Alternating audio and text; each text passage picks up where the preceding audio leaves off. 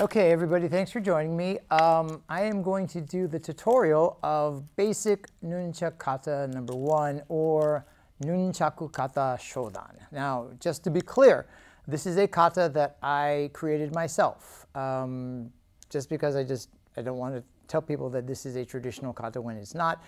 It is based on traditional Nunchaku kata in some of its movements, but it's definitely a modern creation that I put together for my students so that they can practice the Nunchaku. Okay, so some of the technique that I'm going to be using is holding it in the middle. Some of it's going to be at the end. I like to hold it in the middle when I do things like figure eights because it just makes things faster. I like to hold things on the end when I'm swinging them because it's a heavier blow. So I just wanted to let you know. Also, I'm using my Game of Death replica Nunchaku that my mom ordered me from Asian World of Martial Arts in Philadelphia when I was about 12 or 13 years old, after I had seen the Game of Death and was inspired by the great Bruce Lee. I was able to order it. This was during a time when they actually would ship them out to California. So I've had these Nunchaku for decades, and this is a very special pair dear to my heart. But I wanted to demonstrate it with this pair because the color is a little bit different and it's easier to follow. Okay, so that being said, let's go ahead and get started. We start with my bow. If you look at my feet, I'm in what's called musubidachi, and I bow here. And then as my feet come apart, I do that. I grab the Nunchaku. It's a little bit more dramatic. The first thing I do is I look to my left. I take a little bit of a step forward, and I pivot to my left.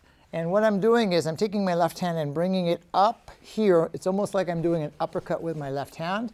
This hand comes down and pulls this stick here kind of under my arm, and then I turn to my left. Okay, so this is what the position looks like. From here, I'm dropping it down, like dropping it down on your opponent's head, and the easy way to do this is just to bring it back up. So this is pulling the lever, swinging it back up. Okay? If you wanted to do it a little bit more fancy, I'll show you on the other side. So then from here, we go back to here, and then this one, the right hand starts to come up as if I'm doing an uppercut, and I turn to my right.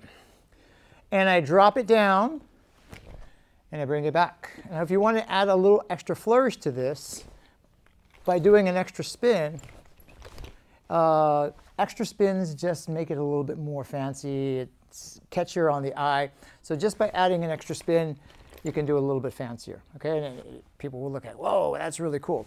The basic way is to drop it down, bring it back. Then the next part here is I'm turning towards you, which is right in front of me. I'm going to bring it up in this way. Okay, so now my left hand is holding this one up.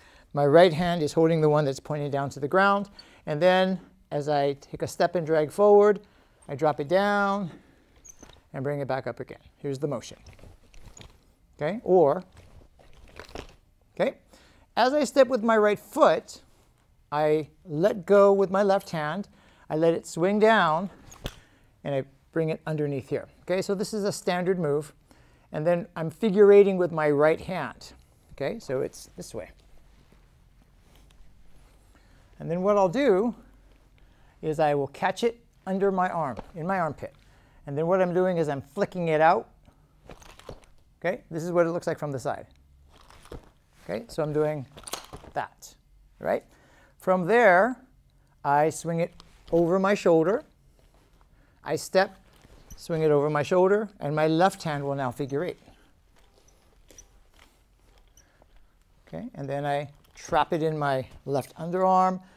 And what I'm doing is I'm flicking it out, so I'm pulling it out here, and then as it starts to go out, I quickly withdraw it, and that gives it that snapping motion. Okay, and then I go in for the third and final one, where I'm figure eighting. I catch it, I snap it out. It goes over my shoulder, separate, lift up, and strike.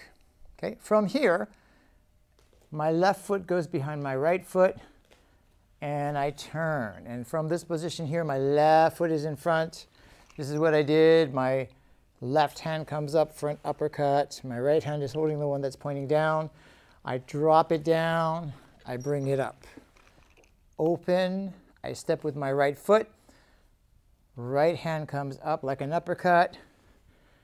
I'm holding it up on the right side. I drop it down, bring it back up. From here, I step back with my right foot. They open up, and they snap here. Still in my right hand up top. I drop it down, I bring it back up, and then the final is I open it up. I'm stepping with my left foot, and I'm in this position here.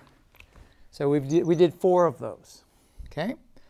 From here, my left foot goes out, and I bring it up behind me, like so, all right?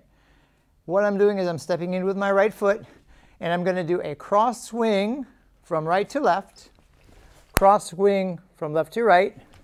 It goes from bottom to top, and it drops down, and that gives me my first one, okay? I step forward, I switch hands, and I do the same thing with the other side. So it's cross swing left to right, cross swing right to left, bring it from top to, bottom to top, and then down. And then I switch it, and this is the final one. So it's coming across, cross swing, upswing, downswing, catch, open. I put both of the sticks in one hand. I'm kind of measuring with my left hand, and I drop down with both of these in my hand from here. Then I turn around, so I'm palming here, punching here, and then I go back to my original position, close the Nunchaku, and we bow, and that's the basic kata. Now bear in mind that this is a template, and it can be changed. So what I'm trying to provide here is a basic template. So you can do this, where you just do one swing, or you could do this, where you bring it back. Okay, when you switch your Nunchaku over the shoulder, the single version of this is where you just bring it over the shoulder, the one here that's grabbing, the one pointed to the ground, the top one lets go, and then we just kind of continue with this motion here. Okay, if you want to fancy it up a little bit, you just add a spin, and then suddenly you look like you're doing it a lot faster. Okay, so it's a little bit of a trick. Okay, with the figure eighting, I like to hold it in the middle, and I'm using my wrist also, so I'm not just using the sticks. I'm actually using my wrist a little bit, and then I will bring it up sometimes in a little bit of a fancy flourish. Okay, so when you add that little bit of extra spin, it just makes you look like you're moving a lot more dynamically and a lot more fast. Okay, and then you'll start to get comfortable. Okay, now it took me, look, I hit my head, I hit my elbow, I hit my knees, I hit my mom's lamps with these things. So these things I've seen a lot of action.